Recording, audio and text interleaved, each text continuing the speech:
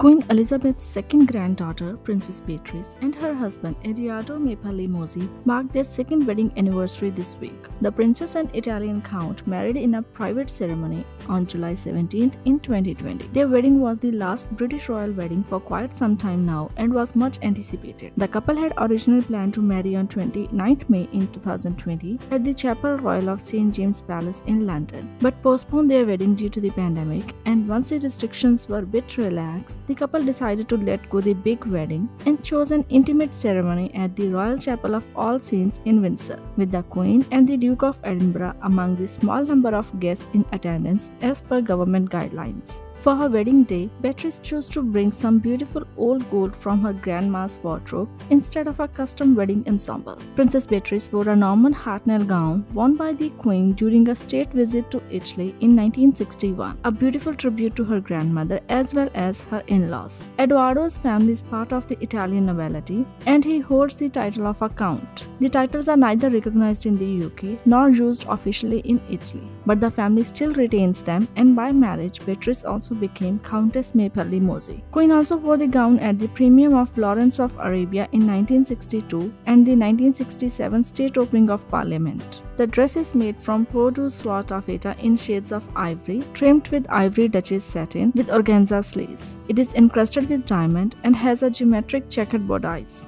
The gown was remodeled and fitted by Angela Kelly, Queen's personal dresser for Beatrice. For the tiara, Beatrice received Queen Mary's diamond fringed tiara that Princess Elizabeth, now Queen Elizabeth, wore at her own wedding in 1947. The tiara, composed of 47 diamond spires on a coquetting-style arched band, was also worn by Princess Anne for her wedding day in 1973.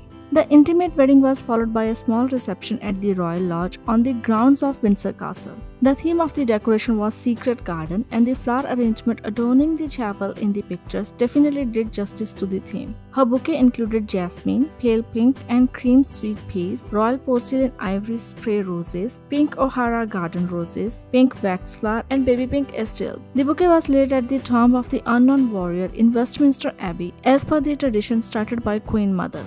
Beatrice and Edoardo welcomed their first child, a daughter named Sienna Elizabeth Mosey, in September 2021. If you found the video interesting, please subscribe to the channel, like and share the video. I will be back with more royal news. Stay tuned.